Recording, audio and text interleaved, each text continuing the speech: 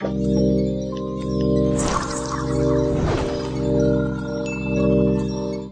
the Oscar goes to...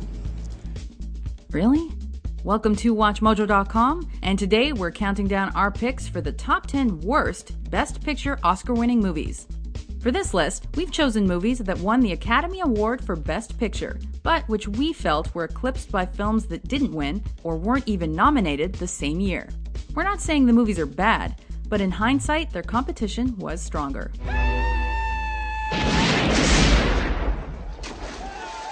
Number 10. Driving Miss Daisy. Oh, what you talking about? One against, Born on the 4th of July, Dead Poets Society, Do the Right Thing. In 1989, movies like Do the Right Thing, Glory, and Miss Daisy examined race issues, albeit in drastically different ways. But only the story of an elderly Jewish woman and her kindly black driver nabbed Oscar gold. We're not suggesting Driving Miss Daisy is a bad film, but the Academy made the safe choice. Why don't we just leave it like that? Number 9. Gandhi. One against, Tootsie, E.T. the Extraterrestrial.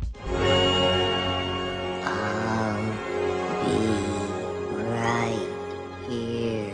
Sometimes movies stand the test of time. Sometimes they don't.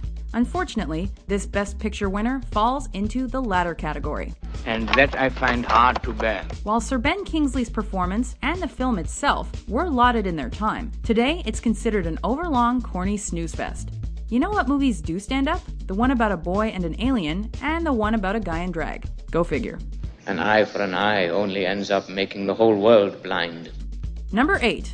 Around the World in 80 Days. One against, Giant, The King and I, The 10 Commandments. And there ain't a dang thing you gonna do about it. People scratch their noggins when this beat a category full of epic classics. Today, it's even crazier to think that a hot air balloon topped Moses, The King of Siam, and James Dean. Around the World was basically a cash grab, with the big-name cameos, gimmicky storytelling, and overall spectacle of the film making it one of the big prize's weakest winners. My dear, I must ask you to leave these precincts at once. No woman has ever set foot in the club. Why not? Because that could spell the end of the British Empire. Number 7. Oliver. What? One against, Funny Girl, Romeo and Juliet, 2001: A Space Odyssey. A plague on both your houses! The Academy isn't afraid to honor a good musical, or even a bad one. Oliver is somewhere in the middle, with Charles Dickens' timeless tale being told through big-budget song and dance numbers. '68 was a killer year for cinema, so to think that Oliver brought home the gold while movies like this weren't even nominated is a mind-bender. I can see you're really upset about this. Number 6. How Green Was My Valley. Is there anything I can do? Indeed there is. One against, The Maltese Falcon, Citizen Kane. Be reasonable, Sam. Give us a break, will you? This film tackles the story of a poor mining town. Not exactly life in the fast lane. But this isn't a case of the winning movie necessarily being bad. It just competed against cinematic landmarks.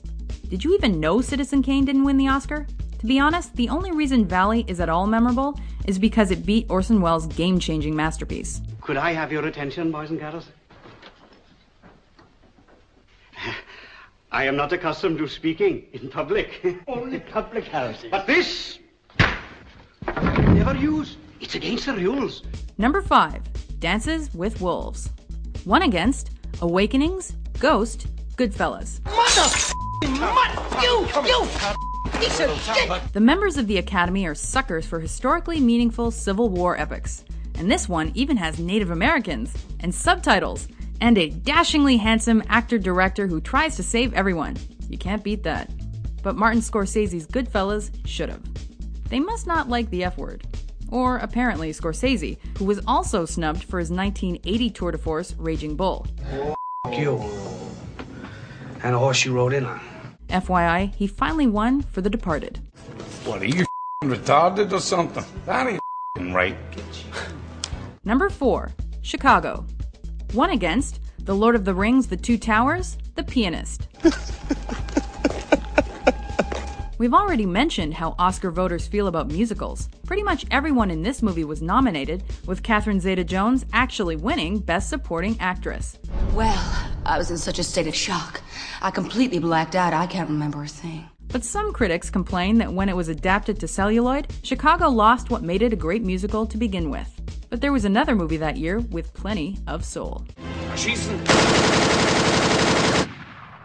Number 3, The English Patient. 1 against Jerry Maguire, Fargo. Yeah, that's a good one. To put it bluntly, this movie was widely considered dull. Just die already. Die! But sometimes you have to move past your boredom to truly appreciate an artistic and beautiful film. No, we're kidding. No one wants to sit through an almost 3 hours long romance story set in the desert where the guy's face is burnt off.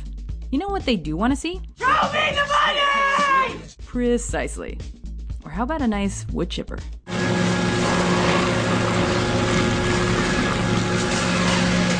Number 2, Shakespeare in Love. 1 against Saving Private Ryan. In 1998, it was a triumph of the puff piece. The Oscars are notoriously dead set against comedies, but Shakespeare is also a period piece, which they love, and it had some fine acting and a breakthrough Gwyneth Paltrow performance.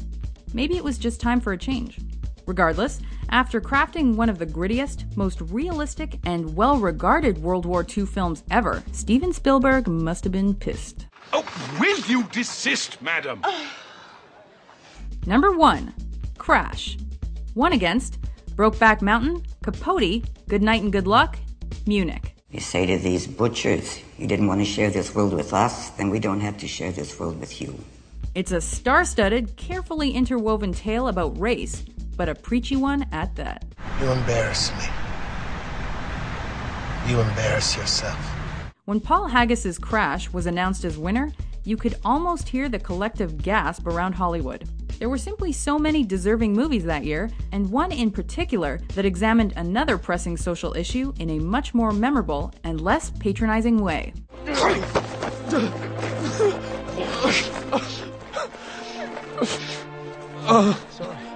It's all right. Do you agree with our list? I'm sorry, Dave.